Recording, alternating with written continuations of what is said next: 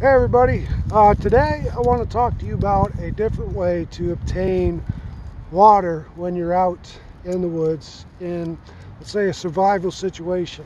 You're not always going to run across clean fresh water, and if you need to get fresh water in a quick way and without having to boil it, anything like that, what I want you to keep an eye out for is what I have right behind me. Now this is called a water vine.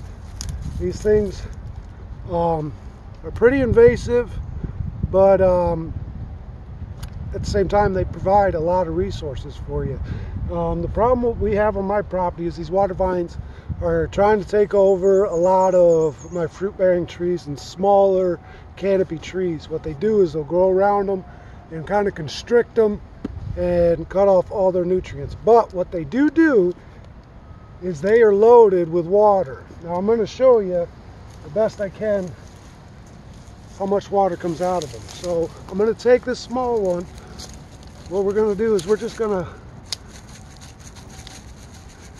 kind of break it best I can. Now this one might not have a lot. Okay, here we go. Perfect. If you can see that water dripping out of there, they are loaded with water. So if you just put your container underneath here, this is where I made that cut. That's all you got to do. And these vines contain a lot of moisture. So you cut one, put a container, your canteen, whatever you have, even a plastic bag to fill it. This is purified water. It's good to drink right away. It's not going to hurt you. Crystal clear. It's good water to drink. So in a survival situation, you want to look out for these vines, okay? They're called water vines. They come in handy with a lot of things. For one, I make baskets out of these. They're very pliable. They bend very good. You take the strips that come off of it, and you can actually make cordage. If you get the long enough strips, braid them together. But the main thing you can look for in a survival situation is this thing's still dripping, still going.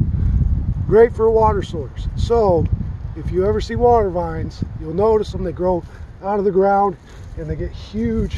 You know, they can go very, very long. These ones here are 50 feet long or more.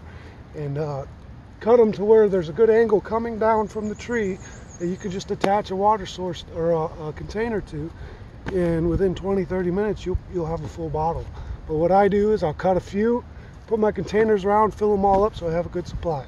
So there you go. Survival tip on how to obtain water when you don't have a way to boil it or you cannot find fresh water. Look for a water vine.